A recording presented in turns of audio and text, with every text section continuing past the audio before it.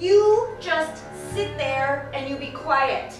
This is going to be a normal morning. All of it. Every little bit. Got it? Hey, my name's Steve Yockey. I wrote the play Pluto. Pluto is the story of Elizabeth Miller and her son Bailey sort of trying to connect with each other in the aftermath of a local tragedy.